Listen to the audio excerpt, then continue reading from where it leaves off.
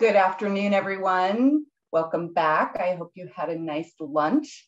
We're going to get the afternoon session started. This GIS in action session started. We've got two presentations today. I'm very excited to have them with us. We're going to start with the ASU Geospatial Map Hub. And I probably butchered that, and I apologize, guys. And then we're going to follow up with Seth Lewis from Tempe. So Matt Toro, Eric and I'm going to let you pronounce your last name because I'm terrible at that. Friesenhahn. Excellent. Jill Sherwood, they're missing one of their presenters. Robert Cowling was also planning on being with them today and was unable. So I'm sure they've got it all under control. I want to just do a couple housekeeping things before I stop sharing my slide. Remember to put your questions and answers in your question and answer button. It's different than the chat. That's what we're moderating for questions for the presenters. Make sure you put them in there. And make sure you take the survey at the very end. And I think we will get started. Matt, I'm going to go ahead and hand it over to you, and maybe you could give introductions for your team. Oh, you're muted. Surely. Thank you very much for that, Jenna. That's why we need someone like Jenna staying on top of things. Am I being heard now? Everything okay? Audio-wise? Okay. I'm going to go ahead and start sharing my screen because we've sort of embedded these intros in here. And frankly, we're going to focus more on the product itself. But before, with our new pandemic lives, we're all quite accustomed to online presentations. But I just want some sort of verbal or visual confirmation that you're all hearing me and now seeing my slide deck in presentation mode, full screen. Is that right? Yes, it looks great. Excellent. Thank you so much. So good afternoon again, everyone. My name is Matthew Toro. Today I'm going to be co-presenting with Robert Cowling, who unfortunately isn't here with us, but also with Eric Friesenhahn and Jill Sherwood. Collectively, we represent the Map and Geospatial Hub at Arizona State University Library. And it's an honor and privilege to be here. We're very happy to have you all with us, watching us. There's a lot to cover here, so we're going to try to be as fast as possible. But today we're going to be describing our new project. We're calling this presentation Indoor Space Modeling with 3D Web GIS for Library Asset Management, Discovery, Visualization, and more. That is a very ambitious, optimistic title, but we hope the proof is in the pudding and the substance speaks for itself. So again, my team and I represent the ASU Library Map and Geospatial Hub. We hope the presentation that follows will pique all of your interest and you want to go explore it for yourselves independently. Please visit us at geospatial.asu.edu and you'll learn more about this project and all the other cool things we're doing at the Map and Geospatial Hub at ASU. So again, today we're talking about this fantastic application. We're very excited about it. We're calling it the 3D Explorer.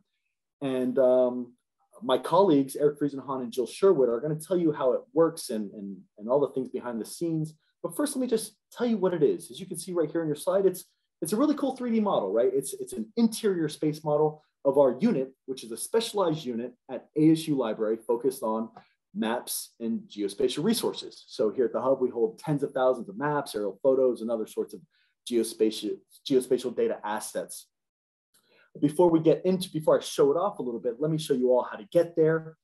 Visit our website, geospatial.asu.edu, and then visit our projects page right down here. Quick little video on how you can navigate to us. Once you're on our projects page, you'll see more about all the other cool stuff we're up to. But the 3D Explorer represents one of our core applications that really falls under our core sort of responsibilities of geospatial data distribution, management, et cetera. So visit the Map and Geospatial Hub that way.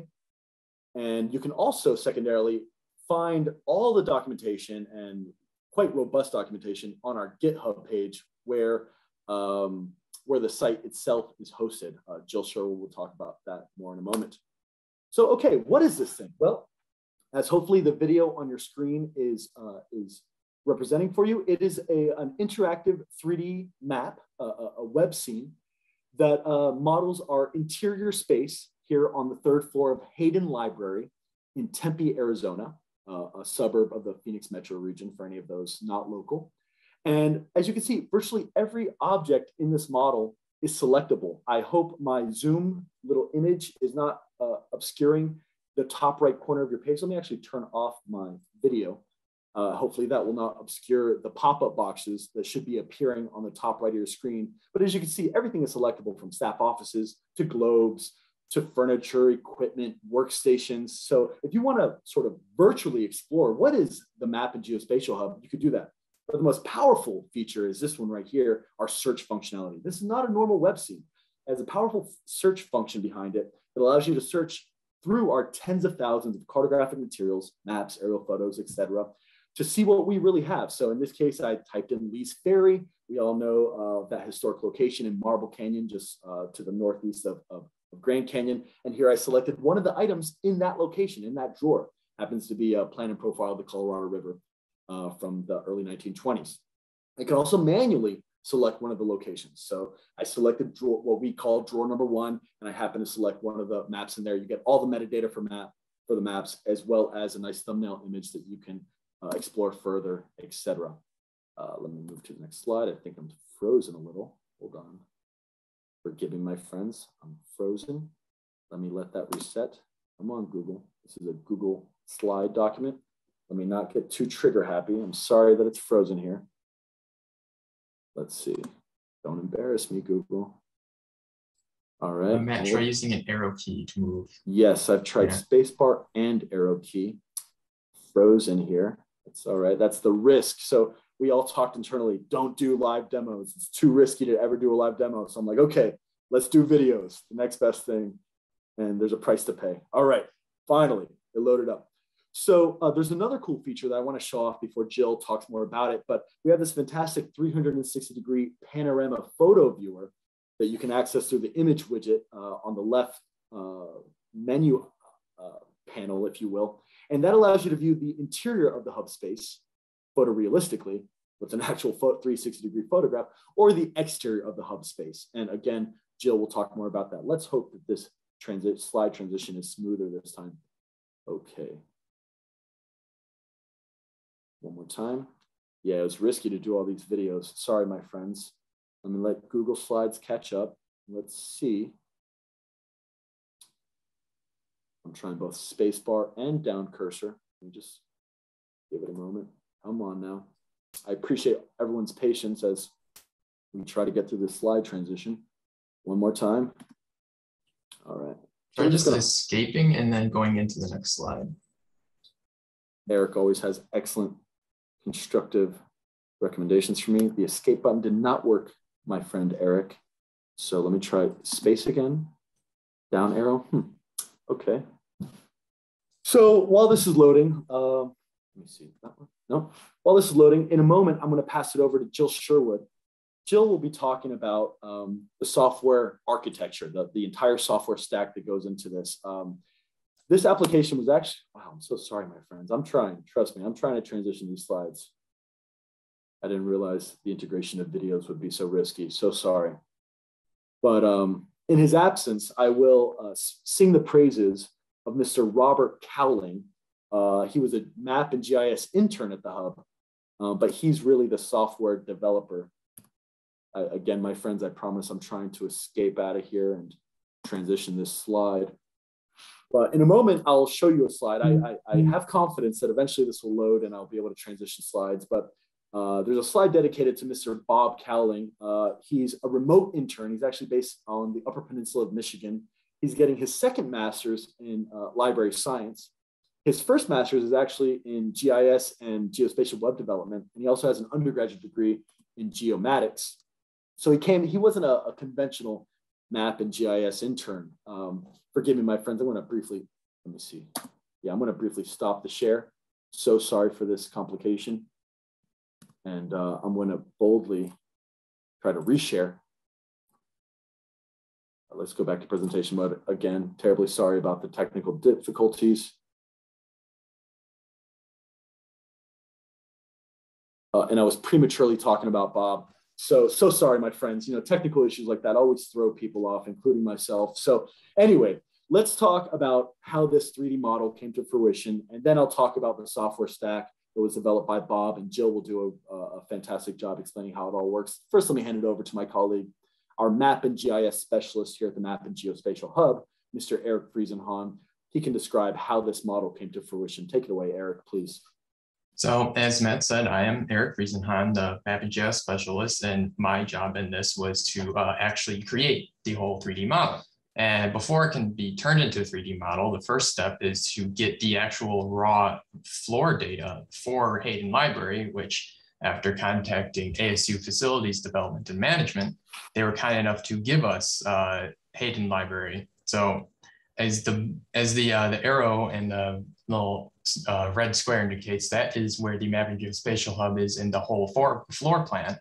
But before we can just turn that straight into a fancy 3D space, we have to get rid of all of that unnecessary annotations, the position, the way the doors open, and all those other infos on computer workstations, etc. All we need is the raw floor data, which, as you can see here, is what it looks like after all the unnecessary info is stripped out.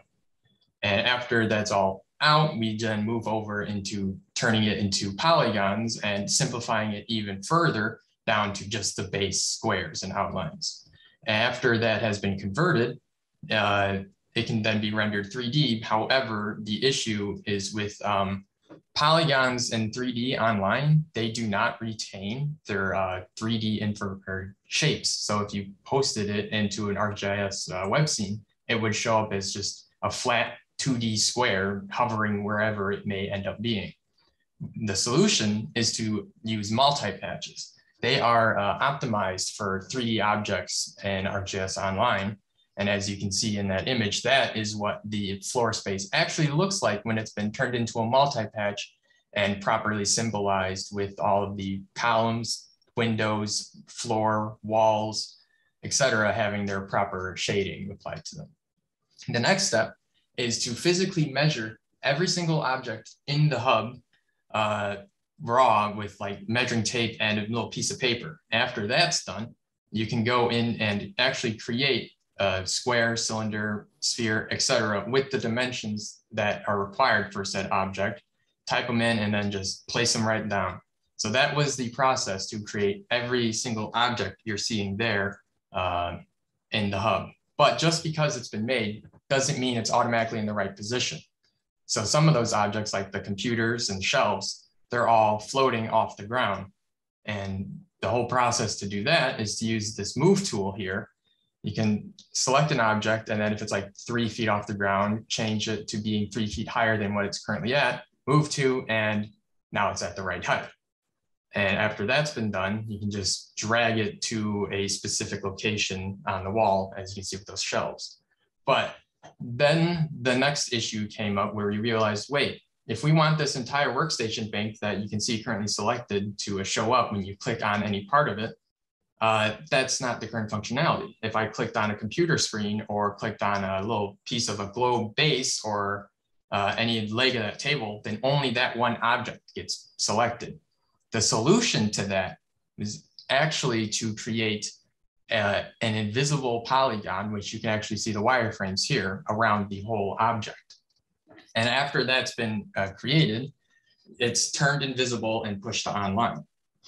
But this, you can see here, this is just a little snippet. Everything then gets uploaded to online. And as you can see with that count up there, there's 167 unique layer items being used to create this 3D model. And then after it's all in, it's been pushed into a web scene. The final result is created, and we have this beautiful 3D model of the whole space up and ready to go to be used. Excellent, Eric. So this is the slide I mentioned that I was going to bring up earlier. This is Mr. Robert Cowling, who can't be with us this afternoon, but he's a fantastic, soon-to-be newly graduated, double master's holding, former map and GIS intern, and obviously, as you could see with his product, really fantastic. I've already killed a lot of time talking about Robert Cowling, but please check out his professional portfolio and profile. But fortunately, we have Jill Sherwood here, our geospatial data analyst. I'm sure many in the Arizona geospatial data community know Jill, and she will explain the software stack behind this whole thing. Take it away, Jill Sherwood. So here's where we really get into the nuts and bolts of the interactive 3D web application itself. And I'm doing so again on behalf of Bob, so please bear with me. As shown on this slide, a variety of languages and libraries were used to create the web application. And in the following slides, I'll go over each of these pretty briefly. So the real framework for the web application was the ArcGIS API for JavaScript. And that was used to build a custom web app that was for our specific needs. The JavaScript API also connects the web scene created by Eric and hosted in ArcGIS Online to the 3D web application. It was also used to add more functionality to the app and enhance the user experience. For example, when a user clicks on an object, whether it's a globe, an office, or a drawer, not only is that object highlighted, but a pop-up is also populated with information that was specific to each layer. The user can also interact with a 3D model by zooming in, zooming out, panning, rotating, and if they get lost, a home button was added to return the user to the original view. And that's just a brief touch on some of the customization that was added into it. So the web app was created in part as a way to allow people to search for and view items that are within our map collection, and also to help us with our inventory. So to query the map inventory table, which is also hosted in ArcGIS Online, the ArcGIS REST API is utilized. And a search is initiated when the user either clicks on a drawer or a bookcase or uses the search which is available within the app. And the search function allows the user to either do a quick keyword search if they have interest in specific maps, or a more advanced search based on topics or regions. And the results are then returned to the web app and used to populate a table. So in order to view the results that are returned from the REST API, the tabulator library was used. And tabulator returns these results in a really nicely formatted table. So when the user views that table, they can see the items in either the selected drawer or items related to their specific search.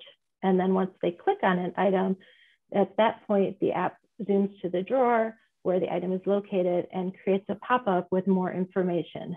And that information in that pop-up also includes a thumbnail image of the map item that's selected.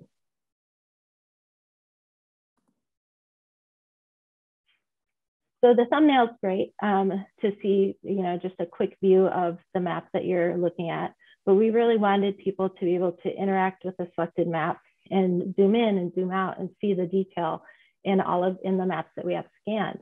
So for this, the viewer GIS library was utilized. So once the user clicks on a thumbnail, a larger version of the scanned map appears on the screen.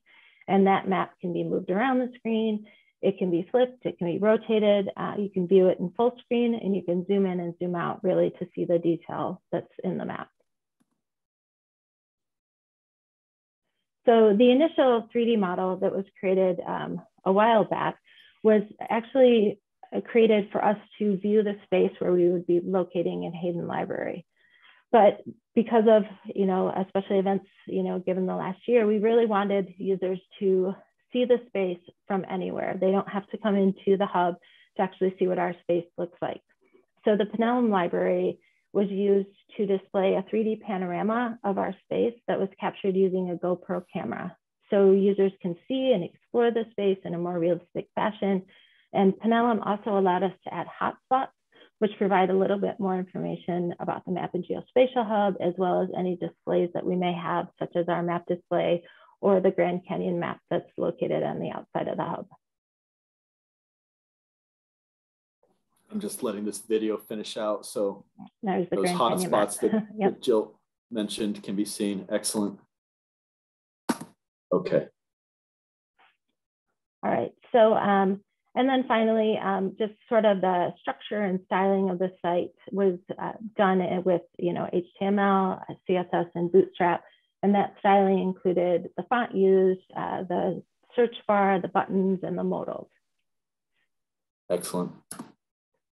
And then all of this code that was used in the application is documented and stored on our GitHub site. And using GitHub, we were able to save versions of the web app, not only for documentation, but also for version control, just in case something happened as we were updating and editing any of the script or any of the details on the pages. We also wanted to get the app live so that people could view this because we all think it's pretty cool. So at this point, the app is hosted as a page on GitHub, and using GitHub allows any updates to the code to be automatically pushed to the web app and then reflected on our live site.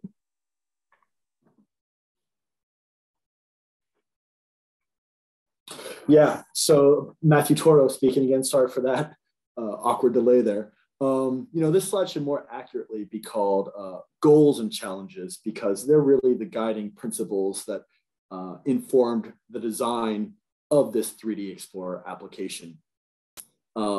And really, again, I can't sing his praises highly enough. Jill did a fantastic job of synthesizing the software stack, software architecture that Bob Cowling developed. But Bob was really guided by me, to ensure that we had a very user-friendly interface.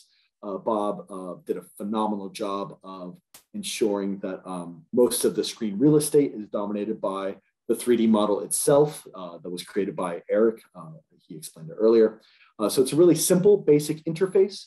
All of the widgets, as you know, and I'm speaking to a GIS community. We're going to be talking more about the 3D Explorer for other communities, including, for instance, the library, the professional library community, and some of these insights will be more meaningful to them. But the layout of the widgets on the left side of the application. That's really like a standard ArcGIS Online thing, but obviously we added those custom widgets like the 3D panorama viewer that's supported by Perennial. We also added an auto play and auto rotate function just to let the 3D scene. And obviously, if you're doing any 3D stuff, you'll know that those types of functions, auto play and the 3D panorama viewer are not part of the default. We also added, if you visit the 3D Explorer for the first time, you'll see the information panel. So these are things that we all sort of guiding principles to ensure that the user experience was as smooth and as painless and frankly as fun and enjoyable as possible. But on the back end, in terms of the updatability, if you will, of the application, Bob did a really fantastic job of ensuring that the maintenance on this thing was quite minimal. So as Eric described earlier, all of this, really the model itself is underpinned by a web scene that is referenced through the JavaScript libraries that Jill described. So most of the elements that need to be updated, such as the master database file, which contains our inventory, such as the various geometries of the 3D model itself, the staff offices, the drawers, the computer, all the various objects in this 3D model, they can all be updated through the ArcGIS Online graphical user interface, which makes it quite smooth. In terms of programming expertise, not much is needed to keep this thing alive and thriving.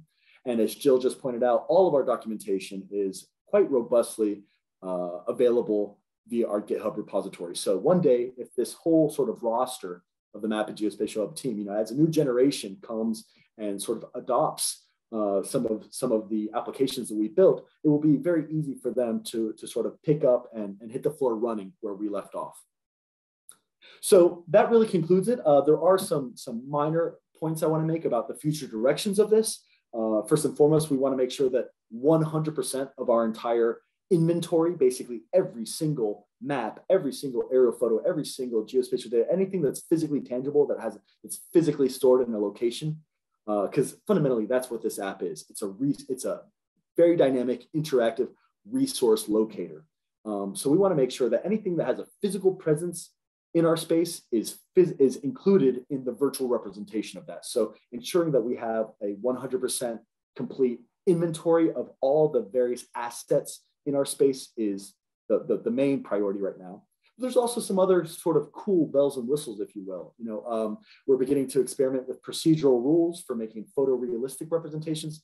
There was a lot of internal debate about the rendering, the simple symbology of this. We can color code the map cabinets to reflect the different geographies, the regional geographies of our collection. But ultimately, the prevailing wisdom was, no, let's make it look as close to the actual space as possible. And as you saw with those 360-degree panoramic viewers, we did a pretty good job. Actually, Eric did a phenomenal job. But there is also the possibility and opportunity to actually take photos of things like the pattern on the carpet, such as the pattern on the color of the walls to get it just right. It's almost like being the architect of a dream in the movie Inception, if anyone knows the reference I'm making right now. So photorealistic procedural rules is one other option. And of course, maybe far down the line, maybe purely aspirational, but there is a very viable opportunity to move some of this into a virtual reality space. But the point I think I want to make is that this thing is not done. This is very much a prototype, although it's live and very functional, and we're so proud of it. It still is a prototype with a lot of growth to come down the line. So again, I just want to thank you. My name is Matthew Toro. Unfortunately, Bob Cowling couldn't be here, but on behalf of the rest of my team, Eric Friesenhahn, Jill Sherwood, and the whole Map and Geospatial Hub, thank you so much for hearing us out. We'll stop sharing. And back to you, Jenna or Teresa. This is Teresa. Thank you, Matt and Eric and Jill and Bob in spirit. We do have a few questions that I think would lead right into what you were saying there at the end. Shannon, actually at the beginning of your section, Matt, asked, are there any security concerns having all of this information available online? Wow, I really like that question, Sharon. Yes, we actually did contemplate the potential for security concerns, but fortunately, we're a humble academic library-based unit. So, and frankly, at the library, we're all about open access, open information, full transparency. So while there was certainly an acknowledgement of that potential risk, no, we sort of evaluated pros and cons, and we ultimately decided that making this completely transparent, completely replicable, and available through our GitHub repositories, putting our entire inventory online. I mean, that's the whole point of libraries, right? To make everything entirely discoverable and accessible. So it's a very valid concern, and I'm really happy that we have such an astute audience here at AGIC. But no, ultimately we weighed the pros and cons, and we said, no, the risks are low enough to put it all online. Great question, thank you. Thank you, Matt. And then during your section, Jill and Eric, actually Lucas' question went away somewhere, but it said something like they use CAD, and they wondered what kind of software that you used for that modeling. I think Eric Friesenhahn is the most appropriate guy to speak up on this. Eric. So that CAD data that was provided to us by facilities, I could actually import it directly into ArcGIS Pro, and there was a tool under ArcGIS Pro that would convert the CAD data directly to a file format of my choice. So I chose a shape file, and it would then turn it into just polylines within that shape file, which then allowed me to very easily just manipulate it or edit it however I wanted in Pro. Yeah, fortunately, working with the raw CAD was quite minimal. And of course, as we all know, but either on any Esri desktop application, and including on open source GIS desktop applications, QGIS, et cetera, there are plugins and natively in the Esri software suites, ArcGIS Desktop, or of course, as you saw, we use ArcGIS Pro. There's simple CAD, DWG to multi-patch or polygon conversion tools. So as we all know, GIS software handles CAD quite proficiently. Excellent, great. And we have another question from Jeff. Can you add a download option to any of the selected maps? Is that possible? Yeah, that's a fantastic. So, and forgive me that I sort of glossed over it, but that is sort of enveloped in our future aspirations. So Jill pointed out how, when you select an individual map record, or you select a location such as a map cabinet drawer or a filing cabinet drawer, it'll show you every single object in there. When you select each one of those objects, it'll show you all the metadata, the author, publication date, yada, yada. And you can access a thumbnail immediately. The long-term aspiration is to get all of these maps in a fully triple IF image viewer with full download options. So yes, of course, again, in the spirit of discoverability and accessibility, we want to make sure that everything is 100% retrievable as a self-service model. We don't want people to have to come through us, but it takes time to get all that infrastructure built. But yes, that's exactly the direction we're going in. Wonderful, that's great. And I think that was all the questions we had in our chat here, but I do have a question for you. Thank you, Teresa. Yeah, please. You betcha. So what kind of time did you have to invest in making these models and these designs for just that room? That's a fantastic question. So, and I love your corner office, by the way. I saw they kept clicking on that. Yeah, that's fantastic. So there's a lot of background here, and I don't have time for it. I don't want to chew into Seth's presentation time, but basically, a lot of the impetus for this was we were actually migrating this entire map collection from one building on ASU's campus to another building. So we've actually been experimenting with the 3D prototype for over 3 years now. And so we've had iterations of the 3D model in existence, both for our previous space and our current space. Eric can probably speak with more authority here, but we've been tinkering with this. You know, I've always had the vision to sort of map the map collection, right? Meta level mapping. Let's make a map of all the maps here. But and we've been tinkering with it for quite some time. But the latest iteration that you all saw today was really refined and sort of perfected, if you will, close to perfected by Eric. Eric, if you don't mind, in the last seconds available to us, how many hours would you say you've invested just getting everything right? Now, admittedly, we did have we learned a lot of the workflows through these experimentations. So Eric was able to sort of take a baton and run with it, but Eric added his touch to refine it. Eric, how many hours would you say collectively did you invest? Well, unfortunately, what ended up happening was the whole thing had to get redone, but it took like 2-3 months of work overall to get everything ready to go. I should say, yes, sorry to speak over Eric, but yeah, intensive work. Basically, we had a very talented intern, Bob Cowling, and we wanted to make sure that we sort of took advantage of having this highly skilled intern with us. So it was really a team effort, a very focused team effort for 2 or 3 months. Okay, great. That was wonderful. Well, thank you. Thank the three of you plus Bob in spirit. That was a wonderful presentation and great explanations of the questions by the attendees. So now we're gonna, yes, thank you. Thank you. So now we're gonna to move into Seth Lewis. He's gonna be speaking about mapping road closures effectively. And he's from the City of Tempe. So take it away, Seth. Thank you, Teresa. Okay, can you see my screen? Okay. Yes, you can. Sorry. I had to unmute again. Thank you. That's quite all right.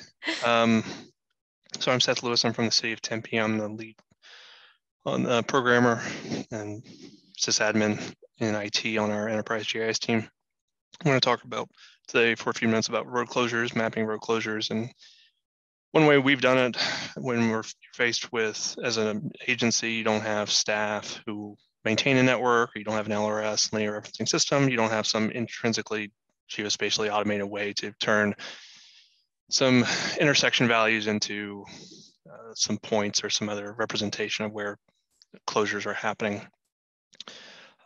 There's my email. I will, just a note at the top, I don't tend to include a lot of my slides. So there is a link to the slide deck at the end where you can comment, and you also have the email. So just an FYI, I tend to use a lot of pictures and just talk. So what is the problem? The problem is, as an agency, we face issues not unlike many agencies, which is that we run lean as a staff. And when it comes to the issue of showing where road closures and those types of permits are happening, we just don't have the staff to create or maintain that data effectively. And also, the city of Tempe is busier than ever when it comes to the number of permits we're issuing. If you've driven through Tempe, the number of developments, the number of traffic snarls due to these types of developments and permits being issued. So we were trying to provide our engineering staff with a way for them to see the full picture of where work is happening, is work being asked by two companies that's going to overlap on the same week or the same period, and have that greater insight and to spot those conflicts before they happen. And we live in an era in terms of traffic mapping, with ways, for example, where it can be self-reported by users from their phone. Also Google Maps, that it shows traffic congestion patterns based on just passive detection by Google servers. And then by AZ501, to which we actually, like many agencies, send closure information. And AZ501 is great for a quick snapshot, high-level view of where work is happening. But from our customers, our engineering staff came to us and said, this works fine in certain business cases for the public or some decision makers, but from a professional engineering standpoint, when we're inundated, deluged with permits, we need to know more than just where that point representation is. And I'll give you an example. This is downtown Tempe, a screenshot I took, and you have highlighted a particular closure, or particular piece of work that AZ511 is showing. So we'll zoom in to that part of Tempe on Broadway. And that point, I don't know this for sure, I'm just using this as an example, that point that you're seeing there in the middle may actually be this. And so to our engineering staff, we're wanting to come up with an effective solution that respects their time, respects the times of multiple parties to maximize business process and workflow. So that's the context that we approach this. So as I said, we're wanting to maximize information gain to our stakeholders and our staff, and while at the same time minimize time required. We've tried this before. This has been an ongoing issue facing our team and our internal staff for a couple of years. When I started back in the middle of last decade, we approached this. We're an Esri shop, like many agencies, and we approached this using one of Esri's. We didn't exactly use this solution, but it was analogous or similar to this solution, which is just an Esri kind of pre-built fire, and it generates all these layers in ArcGIS Online with a certain template, certain schemas, certain subtypes, and pre-built form inputs, and so on and so forth. If you're an Esri shop, you have Enterprise ArcGIS Online, you can spin this up with a few clicks. You don't have to be a developer programmer to get this up and running in a few minutes. And that's one of Esri's selling points if that fits your use case.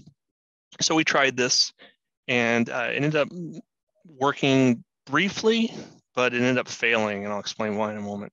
If you're not an Esri shop, there are other options. There's a free and open source solution from a nonprofit group called Mobility Metrics. They have a referencing system but they have a UI you can fork on GitHub.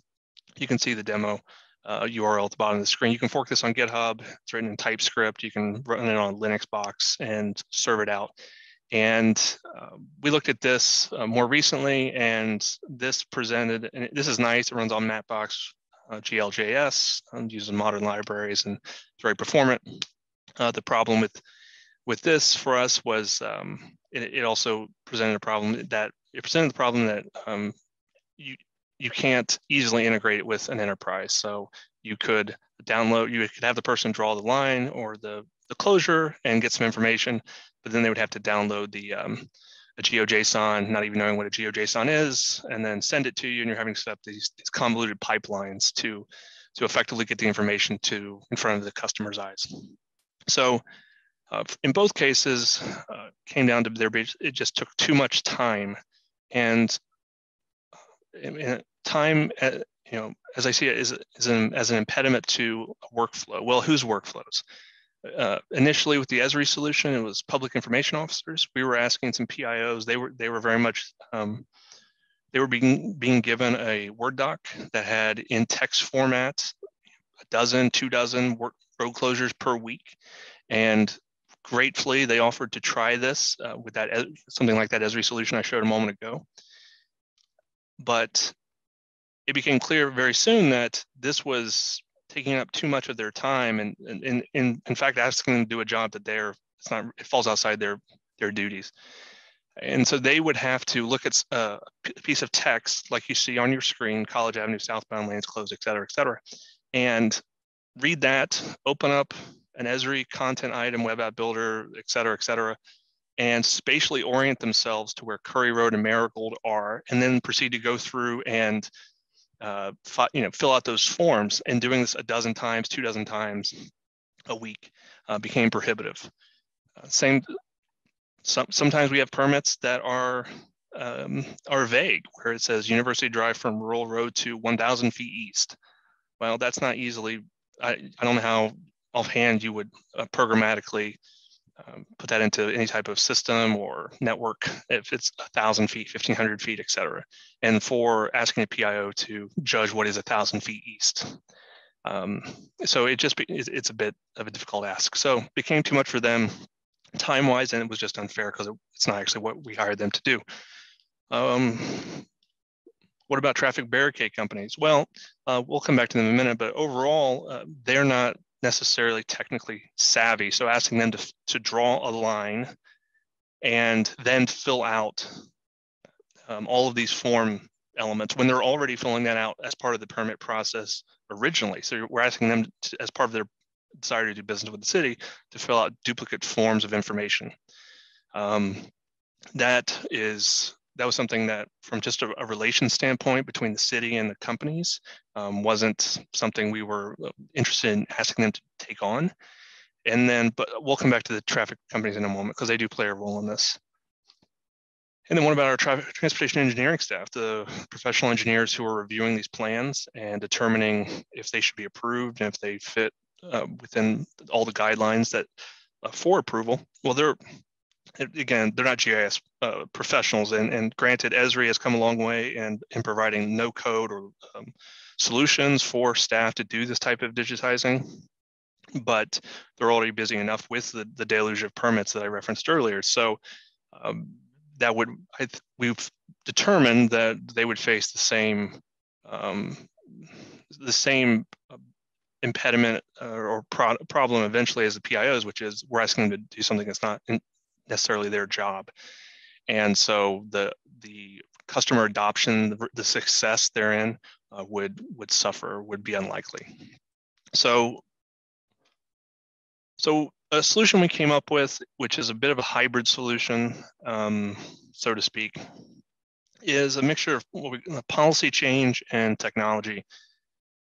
Policy change, we, working with our engineering department, our transportation engineering staff, the directors and the decision makers, we have convinced them, and they've worked with the traffic barricade companies to shift our approach and to say, we require, when you submit a permit, you'll get an email, it'll have a link and your permit number, and you have to go to this link and make some attempt at geospatially digitizing what you're doing.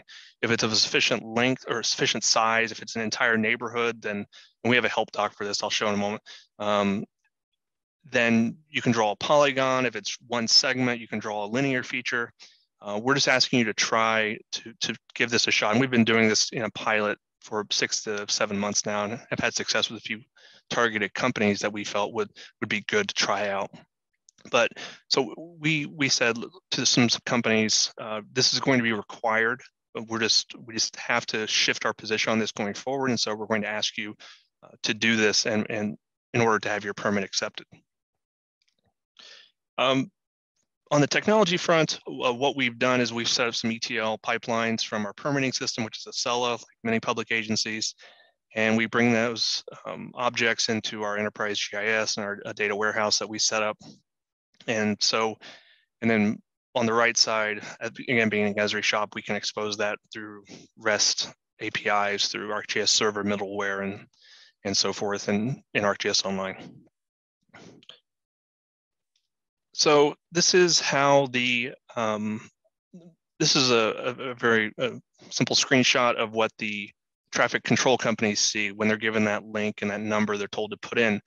This is just a standard Esri JS 4X boilerplate, some boilerplate code with a nav bar, a couple links to a help doc, a how-to video we actually recorded. One of my colleague, Melissa, recorded. And we're just using what's called, Esri calls their editor class, editor widget on the right that's hooked up to one of those feature services. And this will start over in a sec, but this is just a GIF of where they're selecting which type of closure they're implementing, and we're asking them to, again, just make an attempt at drawing that, and then just put in that one piece of information. Just copy that one key, that permit number, that TCP number. That's all we're asking, nothing else. Just draw the line, the polygon, and paste in the number we gave you and hit add, and it'll go, because we used what's called reference data, it goes right into our backend system. There's no disconnect between hosted ArcGIS Online data and something that you might run on-prem. So immediately, that feature, whether it's linear, polygonal, you can see on the screen, example TCP 123456, goes into that SQL Server instance and into that feature layer, that feature object, feature classes as we call it, and then is available to us to do whatever we wish to with it, publish it through various views, which I'll show in a moment, to our engineering staff so that they can, those items, those objects can be consumed, rendered, manipulated if necessary in other front-end content pieces like ArcGIS dashboards. So in this case, here's just a sample view of some linear as well as polygonal data that have been input. This is just an ArcGIS dashboard that's tying into several views that we're running off our enterprise. And like I said, because we're using what's called reference information, when someone puts in a closure, it immediately goes in to the enterprise to a geospatial database and then gets served out with the caveat that it's matching, it's a valid input. So if someone types in an alphanumeric string that's not matching any of the permitting records, then that's obviously not going to get picked up. But assuming that it's a valid TCP number or permit number, then it shows up here the next time the engineer comes in to review this. And so let's say I clicked on this line down near Kiwanis Park. A pop-up comes up, and we'll zoom into the pop-up, and you can see it has a barricade submittal, the permit number, the status, some other information about the submittal. And we're actually pulling this, the way we've pulled it over from Acela, we have multiple tables, so it's not just one large normalized table, but it's parsed out. And so we have an information table that contains many more fields than what you're seeing, but for engineering's purpose, this will suffice. Same contact, who's putting this in, who's the contractor, from where and to is this location being, this permit being requested, the work to take place, and then scheduling information. When is it supposed to take place? How long is it supposed to take place? The nature of work, weekdays only, et cetera, et cetera. You can see that. And this is, we can accomplish this because Esri has made some strides in recent years with what they call their arcade expression language, which is a low code solution to providing some more flexibility at runtime with either rendering or pop-ups configuration. And so in this case, what we're doing is we just have an arcade expression that goes through when the user clicks on a feature, it takes that lookup value, that permit number, and it goes out and checks for valid key values in all of those other REST API endpoints and slots those in, within a couple, a few hundred milliseconds, not noticeable to the end user. And so it frees us up to structure on the back end the information in a performant, professional fashion, not having to, again, normalize everything into one long table or one long feature, but we can break it up and according to best practice, but still get the benefits on the front end at runtime. And then as I was saying earlier, we ask them to make an attempt at digitization. If the traffic control company has made a particularly wonky, as I would say, attempt or representation of the work they're doing, and the engineer goes in and sees this, or one of his colleagues on the team goes in and sees this, then at the bottom where it says edit this submission, we're just using simple URL params to then open another window. Not really an easy way to get around this, but to open another window in online or enterprise is just an old web app builder instance with a widget, and we just open it, pass in that URL param of the object ID they clicked, and it just fires up the widget and just automatically opens up that, so they can go in and quickly, if they need to tweak that, if it's too long, if it's somehow off a street or so forth, they can go in and quickly adjust that as needed. So that's pretty much just what we've worked on to try to solve this problem the best we can. Like I said, we've been in somewhat of a pilot phase for the last 6 to 7 months. We feel that we've gotten strong adoption and positive feedback from the engineering staff, and they feel that they've gotten a good adoption from the traffic barricade companies that they've been working with. And there's some pros and cons as we wrap up. One possible con of this is I'm presenting this from a position of an enterprise where I have access to SQL Server and ArcGIS Server and all the licensing you can want and so on and so forth. If you didn't have access to that, something like this might be possible. There would be some hoops to jump through where you'd have to maybe you could use hosted ArcGIS Online information layers, but you would have to figure out a way to get the permitting information up into ArcGIS Online. So maybe you could do some arcade expression just entirely within ArcGIS Online. So there would be some steps you would have to, that would be added to this that as an agency, we're fortunate to not have to step through, but it would probably be possible with some added work. The other pro is probably at the end of the year, we'll assess this and determine if we're in a position to release this information publicly. Our position on open data is that we're open by default. And so what we would like to do is put this out and for the public with permissive licensing and let the public do as they wish.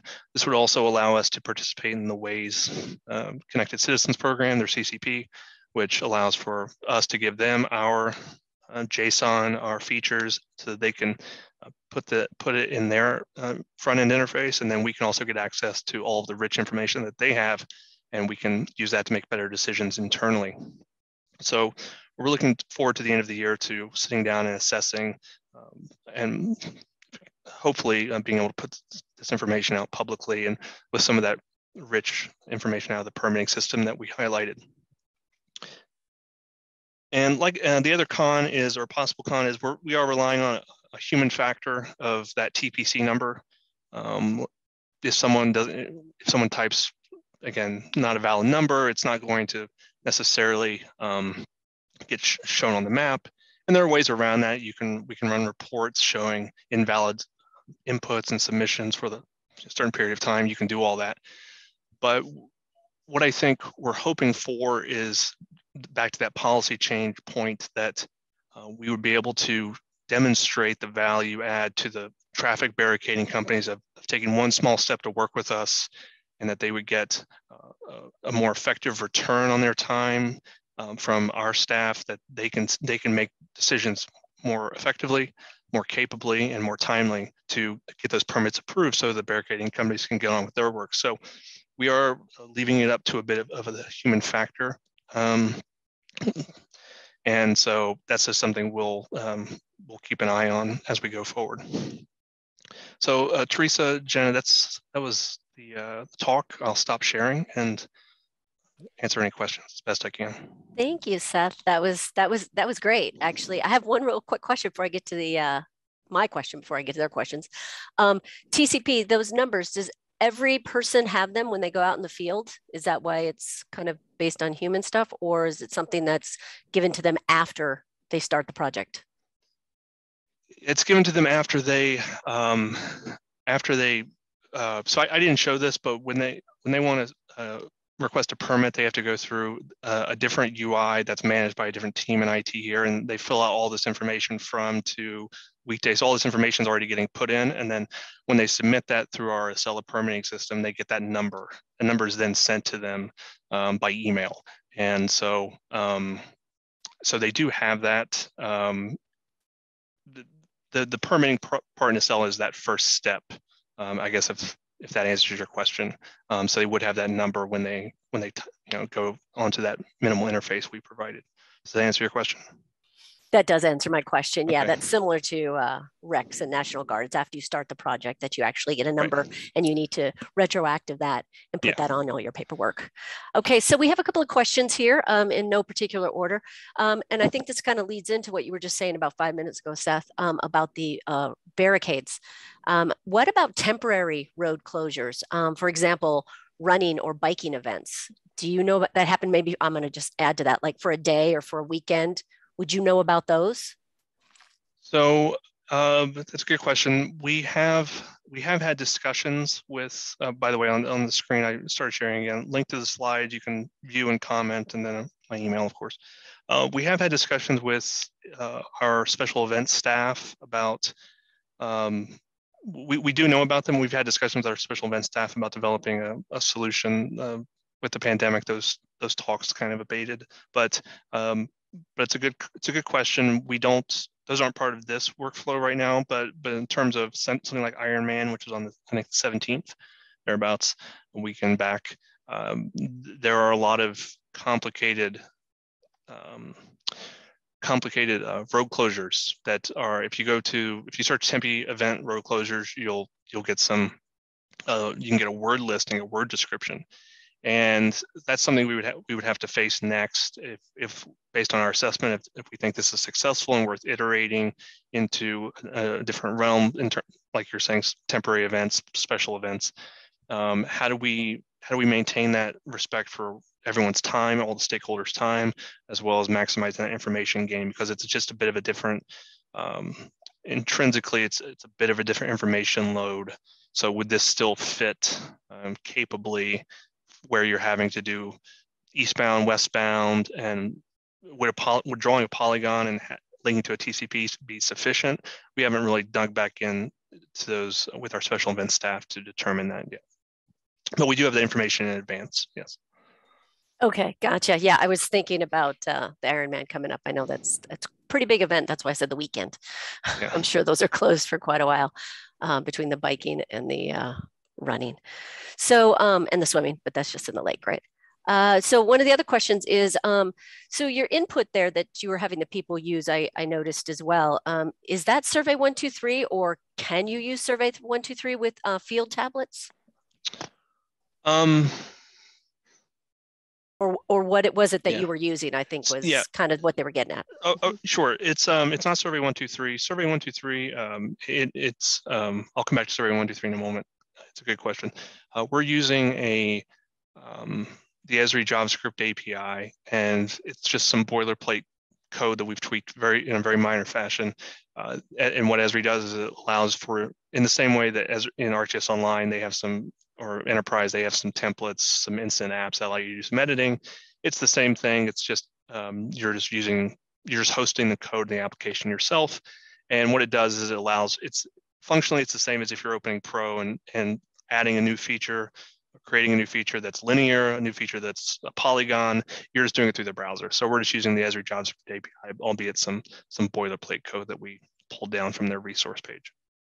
So, but as far as Survey 123, it does have its use cases. In our instance, it probably presents more effort than we could get more mileage from just using the JavaScript API and the Survey 123, because last I checked, I'm not a Survey 123 expert, but you're putting in point information and the schema, the way that Survey 123 records information behind the scenes, it's point information, then you're having to join that. So it can be a bit of a mess depending on your business case. So we're using, Survey 123 is not really a fit for us this case. Some other cases, yes. Gotcha. Well, thank you very much, Seth. That was very informative. And previously, thank you, Matthew, Eric, Jill, and Bob in spirit. Two great, very incredible presentations. Is there anyone else that has any other last minute questions or items they would like to add? If not, I'm going to go ahead and put that thank you for attending screen up and say thank you again to all of our presenters. I really, really appreciate everyone's input. Some great questions, and the panel answered very well. So thank you all very much for presenting. Thank you, Teresa and Jenna, for hosting, and to all of AGIC. Thank you very much. Absolutely. Thank you, everyone, for coming. Yeah, Thanks, everybody. Yeah, thank you.